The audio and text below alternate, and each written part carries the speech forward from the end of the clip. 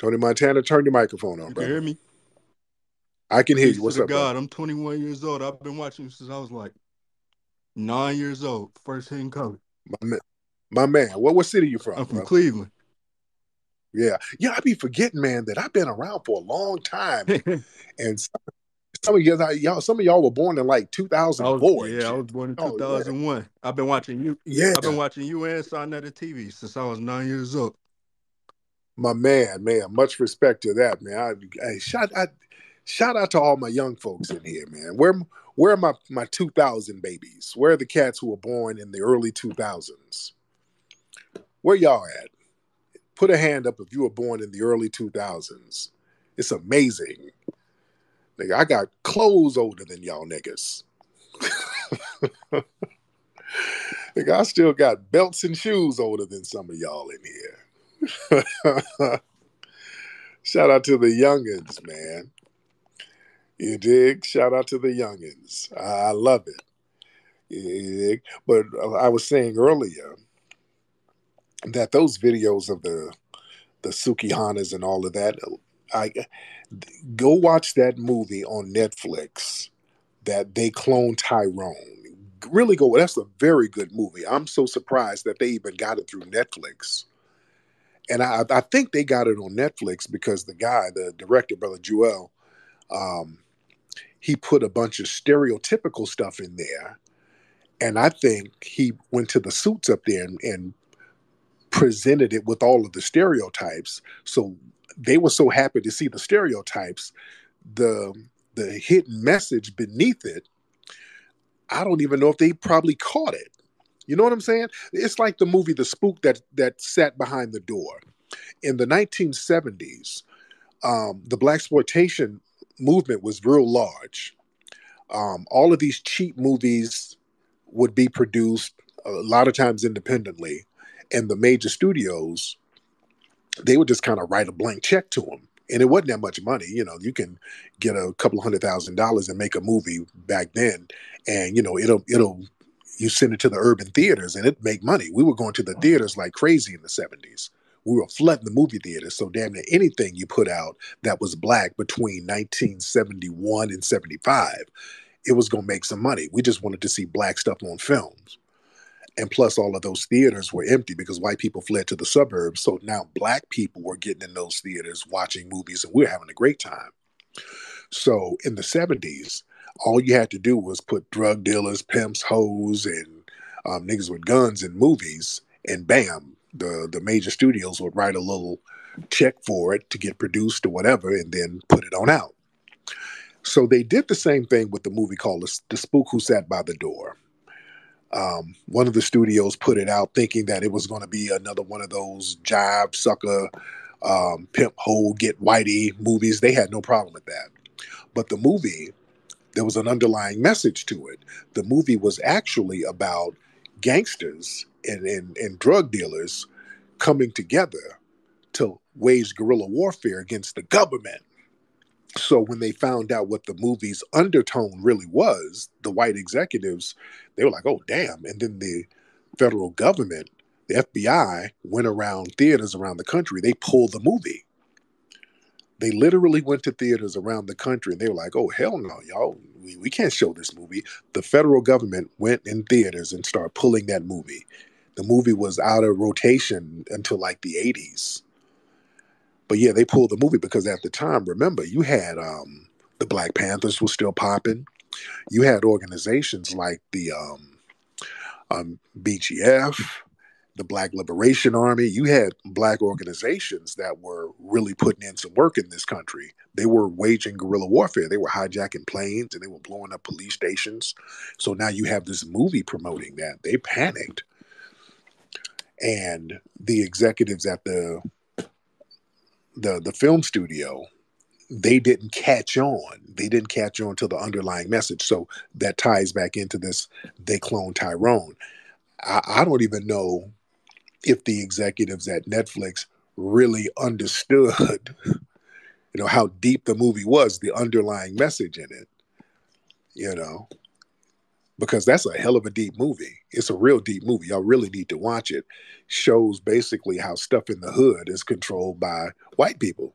All of the negative stuff, they clone all of the negatives and push it in black communities, which is actually true. Just like with the Sukihana thing, I made a tweet earlier that got the white supremacists mad. I said, "Hey man, the videos of the Sukihanas and all of these musty hood rats twerking, that's white supremacy because they're the ones who are financing it, and the people who consume it are primarily white. When you go to Rolling Loud and all of these rap concerts, look in the audience. It's primarily white people in these audiences. A lot of these rap shows out here is primarily white audiences." And the thing is, the dirty hood rat culture of the twerking all over the place, that's something that white society likes to promote. Black society, we're always condemning that. That's been condemned left and right by black society, for real, for real. The only people who co-sign it are the hood rats and dusty niggas. Let's be real. Let's keep it a buck. When we see the Sukihanas and all of that dirty, musty twerking all over the place, and here's another thing. A lot of these broads are coked up. That's another thing, too. When did y'all make cocaine cool? You got a lot of these old cocaine sniffing niggas out here now. That's like the new thing. Ig. A lot of these women out here are coked the hell up. Let's keep it a buck. It ain't just weed. These are cokeheads and the whole nine on whatever drug. But let's be real. Let's on some street shit. Them dirty twerking hood rats that you see in these videos, square black society and upscale black society, they don't co-sign that. And truth be told, real street niggas, for real, don't co-sign that. Let me tell you, real street niggas don't like dusty shit. If you're a real street dude, a hustler, I'm talking about when I use the term street nigga, I mean a nigga who's getting money in the streets, not just a nigga hanging out in the streets. If you just hanging out in the streets, you ain't no real fucking hustler. Hustlers don't hang out. Hustlers got better things to do than stand on a corner with dusty niggas because ain't no money in that. And if there was some money in that, you'll have another nigga standing on the corner for you. You understand? Real hustlers ain't standing on nobody's corner bullshitting around unless you checking some paper. But the thing is, a real hustler, you ain't gonna have no use for one of these dusty twerking hood rats. They're the most useless motherfuckers in the game. If you got one of them dusty twerking hood rats, let's say nigga you trapping, you're not gonna leave your work around that. Keep it a buck. If a nigga got a trap house somewhere, you got some bricks somewhere, are you really gonna leave your stash around some musty twerking ass hood rat with a janky weave and a possible coke problem? Really? And if you're sending them on the blade, you damn sure ain't gonna get one of them dusty hood rats because they ain't gonna make no paper. But real hustlers don't even like that, man. Real hustlers don't fuck with that.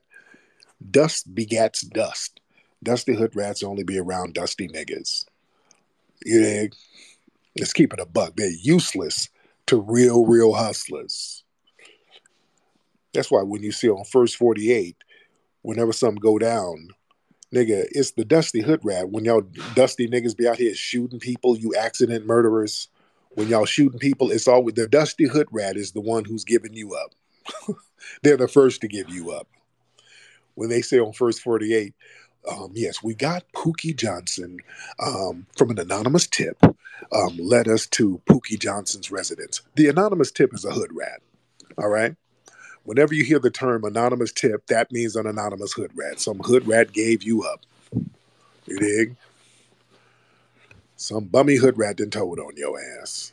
And then you get in that room and then you start telling just like the hood rat. You start telling on everybody else.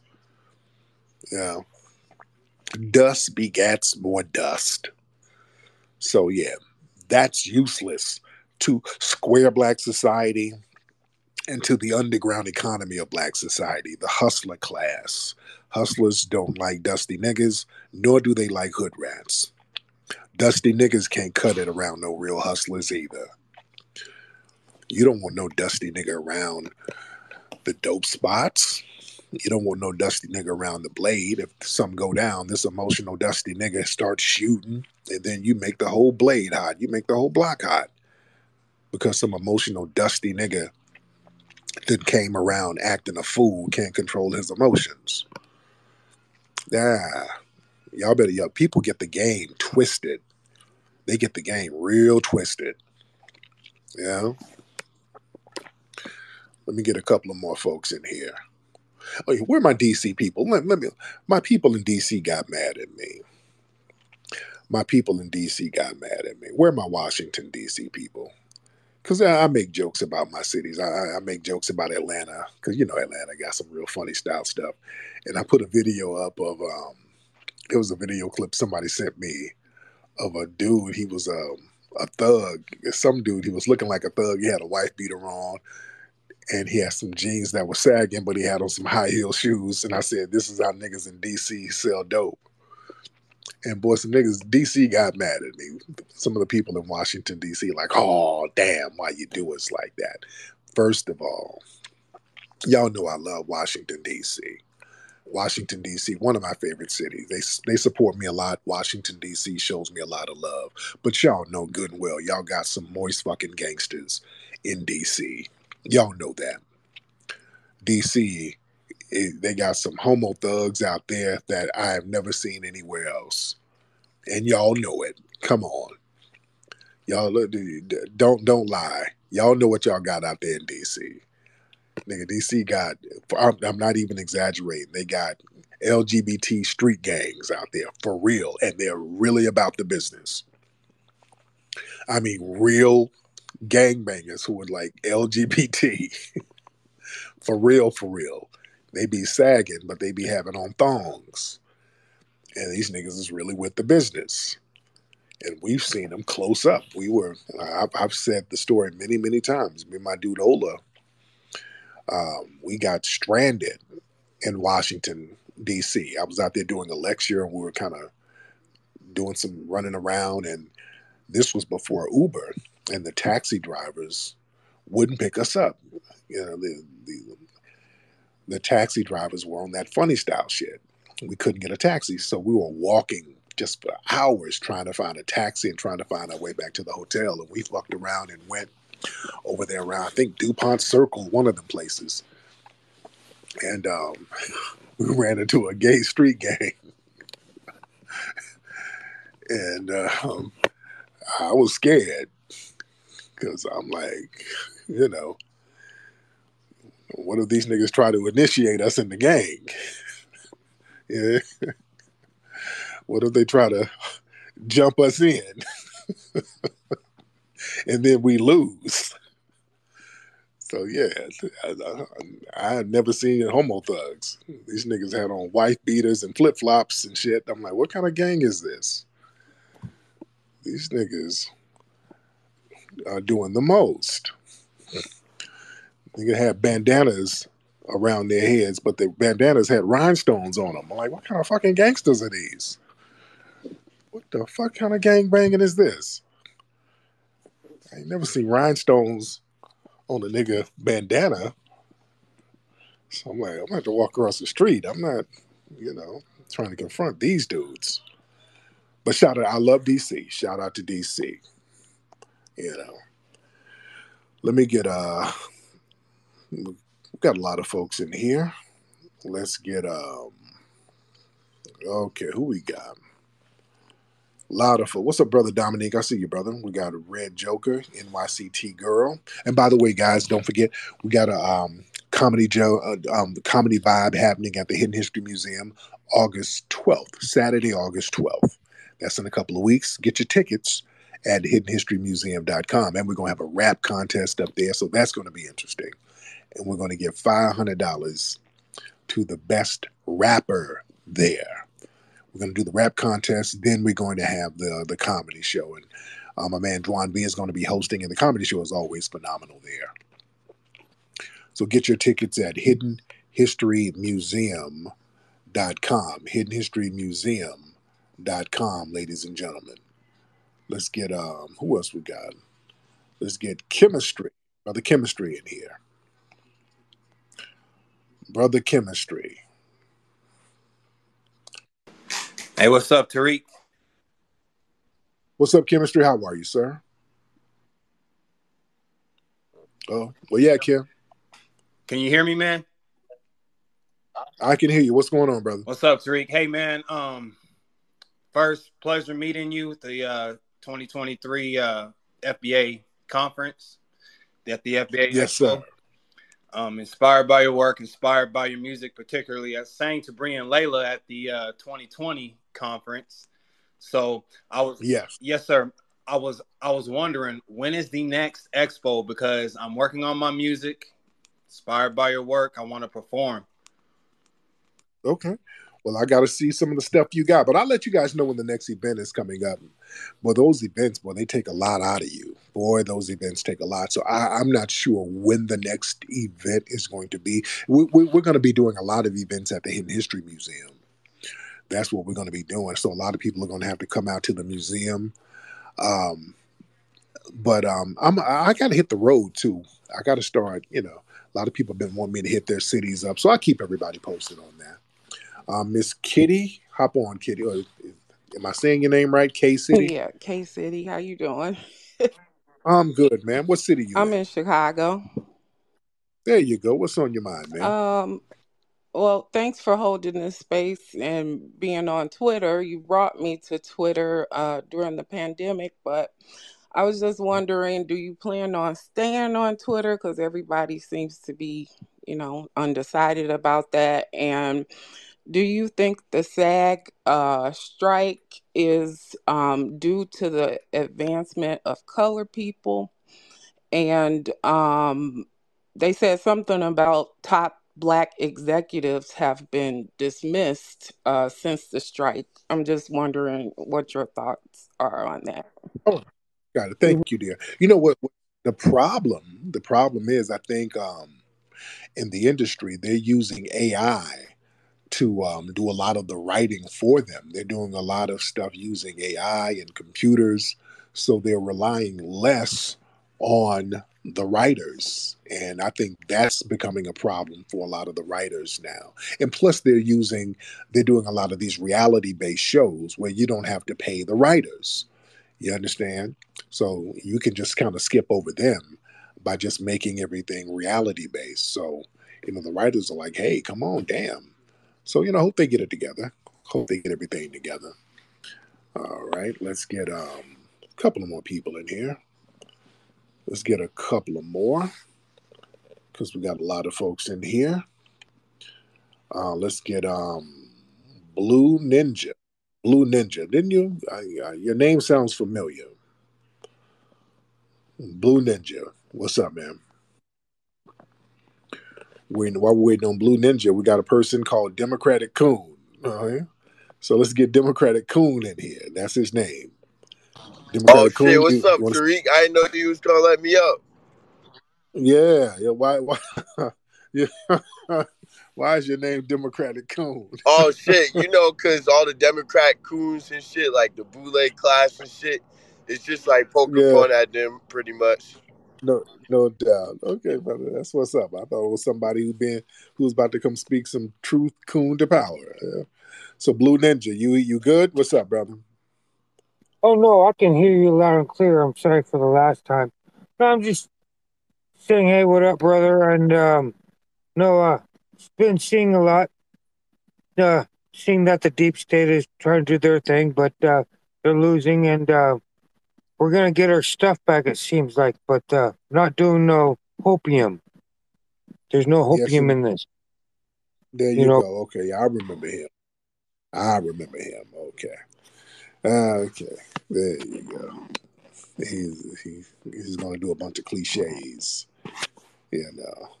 but God bless him. All right, let's get Maul. I swear I can't see for shit, boy. Little Bigs. I cannot see worth a damn. Hold on. Hello, What's up, brother? I'm trying to look. I can't see for shit, man. What's your name, brother? Mal Little Bigs. There you go, Mouth Little Bigs. What's on your How mind, you brother? doing, man? Yes, sir. I just want to, salute you, man. Thank you For Yes, sir. all you do, for all the work you do, because people don't understand, like, what you do, bro. That take a lot of strength, a lot of courage, sticking up for our people, man. And I know it's a Real lot of talk. people who don't express their thanks and gratitude for that alone, bro. You know what I'm saying? I just That's want real to say talk, thank you, bro. Thank you for the Hidden man. Color series. That was, a series that had a vital part in helping me step into consciousness and get on the right path, man, coming out to join and shit like that, bro. So I want to thank you. For real, for Man, real. that's real talk, man. Much love. I really appreciate that, man. I like to see brothers, they get out of a situation and then they kind of rise up consciously up out of it, man. I really love and respect that. Man, did y'all see a post? I posted something earlier. There's this white supremacist suspect who is on Twitter, making little greasy comments about black folks, like, oh, um, black people are allergic to fathers or some shit. Like, there's no black fathers, something about black people are allergic to black dads or some shit. And he has some tweets talking about, yeah, he opposes reparations for us and whoop-de-whoop. So then, early this year, he was tweeting about his girlfriend and left him, and he's heartbroken and whoop-de-whoop. Oh, she done blocked him from all of the platforms. And then a few weeks ago, he was like, oh, I'm not doing good. Everybody pray for me. And then one of his relatives popped up and said, yeah, we trying to get the funeral arrangements because old Derek, he died. So it sounded like he done took himself out or something. And they're like, yeah, he couldn't get over the broken heart and whoop-de-whoop, and yeah, condolences. And so people got some mixed feelings about it. They were like, well, should we take the high road, since he died, even though he was a suspected white supremacist? Should we mourn the tragedy of his death? Or should we smoke on some of them Derek packs? Is it good riddance? And the interesting thing, all of the other white supremacists are in the comments. Oh God, you guys are so insensitive. That's what I don't like. Don't. If we choose to be sympathetic, that's our choice. Y'all not going to shame us into being sympathetic for a damn suspected white supremacist when you guys sit up here and mock the death of black people all the damn time. See, it ain't funny when niggas start, because people in the comments going in on dude. They mocking him, they clowning dude for getting murdered. And they're saying that it's possible that his chick left him for a black dude. So that the knife really went deep if that's the case. But yeah, these white supremacists sit up here and mock us all the time. And when the tables are turned, we're supposed to rise above it. We're supposed to take the high road. Nah, maybe what if we want to go down your road? Maybe what if we want to be like you? Y'all think it's funny and comical and satirical when somebody's is packed up out of here, right? Y'all made it cool to kind of get a kick out of somebody eating the dirt. All right? Y'all the ones made it cool. Y'all made it. Y'all sit here and make video games about Trayvon Martin and little video games and songs about George Floyd. Y'all be cacan and kikiing. But then all of a sudden everybody got to bow down and bow ahead when it's one of y'all.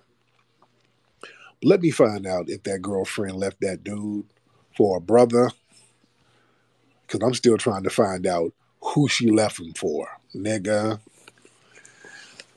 that would be funny. I'm gonna keep it a buck. I don't like to mock anybody's death, but nigga, if this racist offed himself because this lady ran up on some soul pole, nigga, I'm gonna have to pour a little something out for the ancestors on that one, brother. I'm sorry. I gotta post something out for the ancestors. That would be funny. That could be a new porn. Adam 22 can produce that. Shout out to Adam 22. Man, we got a lot of y'all up in here tonight doing what we do. And speaking of the Hidden Colors, you guys, if y'all don't have the Hidden Colors movie, go to Hidden Colors, hiddencolorsfilm.com, and go to buckbreakingmovie.com and American-Maroon.com to check out the movies, all of them, and hiddenhistorymuseum.com. To everybody give your contribution to the museum to keep the museum going. A very important Black institution that we created from the ground up. It's very important that we get all of the support we need for that. A lot of people ask what they can do. You can definitely support the Hidden History Museum at hiddenhistorymuseum.com. That's a very important institution because it's something that's for us, by us. You can come there and nobody's pushing an agenda in any kind. And the only agenda is Black empowerment. All right. Should I get one more? Raise your hand. Let's get one more because I'm not trying to be here too late. It's already almost 12:30 our time. So yeah, raise your hand if you want to get on. If you want to get on, raise your hand, ladies and gentlemen. All right. And I see a lot of y'all down here on the bottom. All right. Let's get let me see which one. Who are the? I want to get some new faces in here. Let's get FBA Pizzazz. FBA Pizzazz. What's up, brother?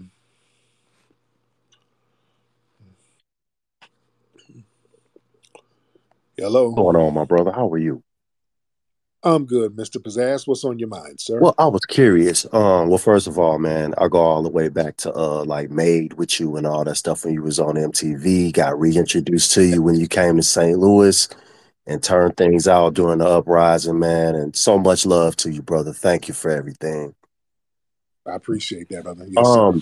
You know, when they doing the movies like they clone Tyrone and Us and like The Matrix, man, I was just curious, do you think they trying to tell us something? Or is it more about, hey man, you know, it's just film. To me, I feel like it's a little truth in it. I just don't know how much truth.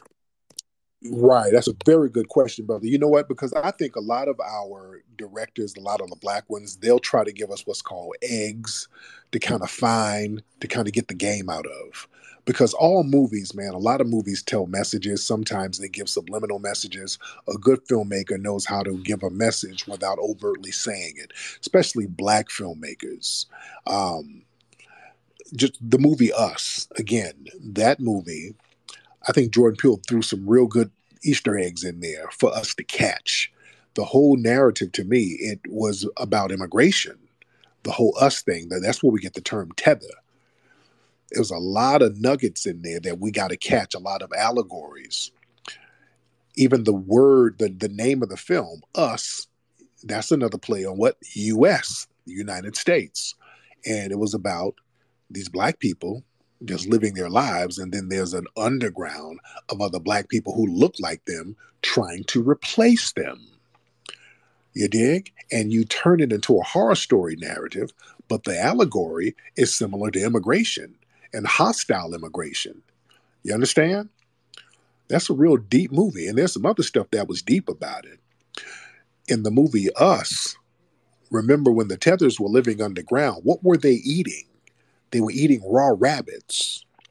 And in slavery, do you know Black people used to view themselves as rabbits? We would use rabbit allegories for ourselves. We would come up with these allegories like Brer Rabbit. That was a popular allegory with Black people because we saw ourselves in the same position as a rabbit, as in a system where you're powerless. So we studied rabbits and we saw that rabbits had to be more cunning and manipulative in order to survive. So then we created these Brer Rabbit narratives, this cunning, manipulative type of character that could outsmart and use his wits in order to get out of danger. So we viewed ourselves in the same realm as rabbits. So that movie Us, where the tethers are eating the rabbits, y'all, a lot of folks won't catch stuff like that, but that's some heavy shit. You're eating the rabbits. and you're trying to be like the people there. Heavy stuff, man. Real heavy stuff. But yeah, the rabbit allegory, many of us who were enslaved, foundational Black Americans, we would use rabbit allegories for ourselves. That's why if you look at the old Disney cartoons, the Brer Rabbit, they would have everybody would be slaves. Remember the Brer Rabbit cartoons? Go look at all that stuff. Go look at all of that stuff. Look at the cartoons from back in the day. Those were very telling. You know? Real heavy stuff. Let's get Greg in here. Greg? Hey, what's going on, Tariq? This Greg. I'm good, This Greg. Greg from 313. My man. Yeah, I just wanted to say, I just wanted to tap in and say, stay on these this bumper. Yes, sir, man. Okay. Real talk. Thank you, Greg. Let's get Dutch. Let's get Dutch in here. Dutch. Oh, hello. What's up, Dutch? This is my first time joining. I just wanted to say I appreciate everything you do, and I'm Yes, FBA, sir. and that's really it. Okay. What city you from, Dutch? I'm from Texas, but I'm from Houston. I'm in There you go, Florida man. now, All right, and yeah, they yeah, actually. yeah. Your phone is hella janky, Dutch. I don't know. It's very late in Texas. Why is your phone that janky in the middle of the night? That means you're out doing something. I should have asked. I hung up on him by mistake. I should have asked, what are you out there doing? In Texas, it got to be like 2:00 in the morning. There's nothing open except taco trucks and legs. What are you doing out at that time of morning, brother? In Texas, there's nothing out in the streets right now. So I hope you're safe with whatever you're doing out there in the streets. Let's get Trenton. Trenton, hop on, bro. Yeah, what's up, Tariq? How you doing, man? I'm good. Trenton, what's going on? Hey, yeah, they always get sensitive. Like they like online, they'd be like, George Floyd would have been so and so. So, I hit them back with January 6th was a great day. Rest in peace, Ashley Babbitt. You know what I mean? Oh yeah. It wasn't so funny when Ashley Babbitt. Oh, they wanted everybody Yeah. to bow proper Ashley Babbitt. Yeah. Uh-huh. Yeah. Peace. And thank you, brother. And yeah, when the black cop who produced Justice with Ashley Babbitt, the Blue Lives Matter didn't matter no more, right? It ain't about believe all cops, protect our boys in blue. Wasn't all that no more. When the tables are turned. Yeah, and Ashley Babbitt, she'd been trolling in my mentions before.